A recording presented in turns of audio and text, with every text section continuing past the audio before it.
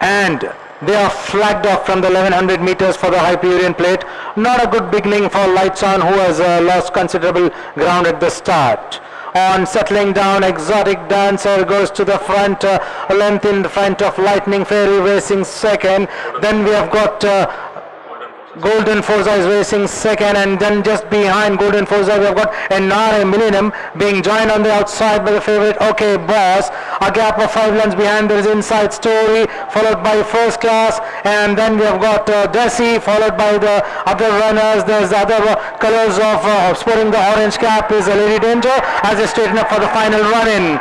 Inside the last 400 meters as the race comes to an exciting ball, Exotic Dancers continue to run by a length in front of Golden Forza racing second, and here comes OK Boss with a good run, but Exotic Dancer is tramped the position by 2 lengths in front of OK Boss, inching closer, but Exotic Dancer is not going to be caught.